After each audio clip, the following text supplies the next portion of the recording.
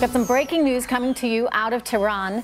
The Iranian state television is reporting right now, as we speak, that the supreme leader, Ali Khamenei, is supporting, it looks like he's supporting this deal. He's expressing his thanks and appreciation to Iranian negotiators on this nuclear deal. So while a lot of Americans are hesitant, including a lot of Democrats, are hesitant right now about what they should think regarding this new deal, nuclear deal with Iran, we do know that the supreme leader in Iran seems to be supporting it, expressing his appreciation to Iranian negotiators. All right, Gary Smith is the president of Kadena Group. Leslie Marshall is a radio talk show host and Fox News contributor in Los Angeles. And, you know, I'm curious, guys, as we look ahead to 2016, I think this is going to play an increasingly important role, this deal with Iran. Here you are in a situation where the Iranian supreme leader is expressing his thanks, while you have a lot of Democrats, even Democrats on Capitol Hill, Gary, saying we need to wait and see and read this cover to cover first. Yeah, I guess the good news for the Democrats is the average American is not going to get past the word deal. And deal always sounds great. It sounds like you're out there working, you were talking, you were rubbing shoulders, and we got a deal. And that's kind of the Democratic brand. Now, the good news for the Republicans is it's a deal with the devil. I mean, just look at the laundry list of everyone who likes it. Russia, Syria, Iraq. Boy, all our buddies like it.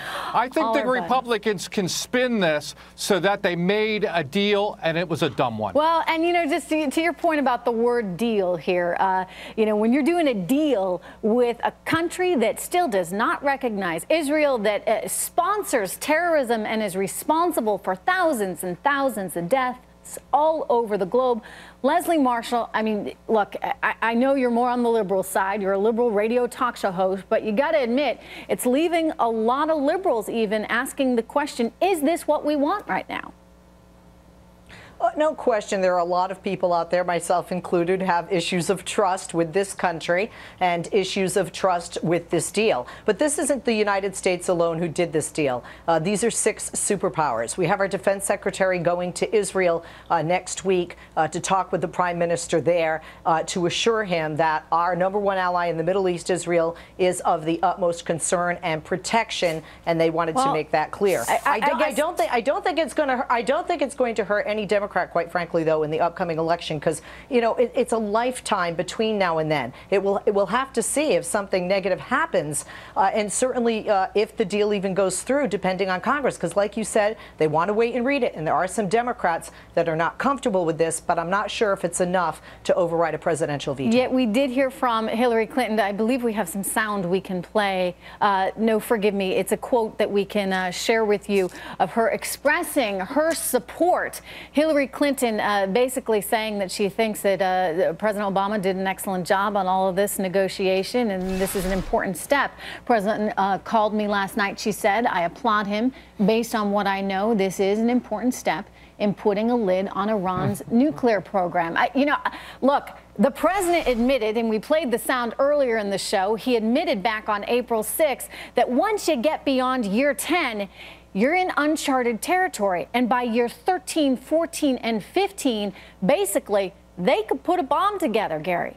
Yeah, I agree. I love how Hillary, by the way, couched it with, based on what I know. It gives her a lot of wiggle room, because later on she's going to say, oh, I didn't know that was in there. Oh, and now it's a bad deal. But the point is, you know, it does give Iran a lot of opportunity, I think, to develop harm for us. And, you know, the other point you made, or I think Leslie made, it says, oh, my gosh, we got all these other superpowers behind it. Yeah, none of them are as hated and despised like we are by Iran, a country that wants to blow Israel, our good ally, back to the Stone Age. Again, I think the Republicans can keep making this an issue if, as Leslie implies, it just doesn't kind of fade away. So what do they need to do, Gary, Leslie? Gary first. All right, what do they? The Republicans keep going into the details on this, why it's bad, what harm can occur in year 10 through 15.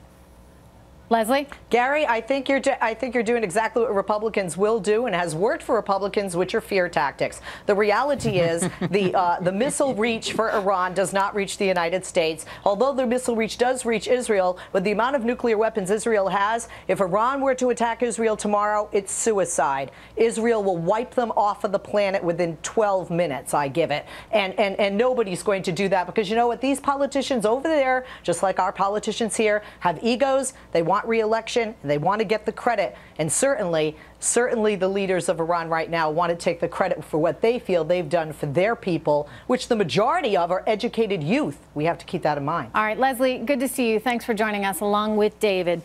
Coming up, everyone.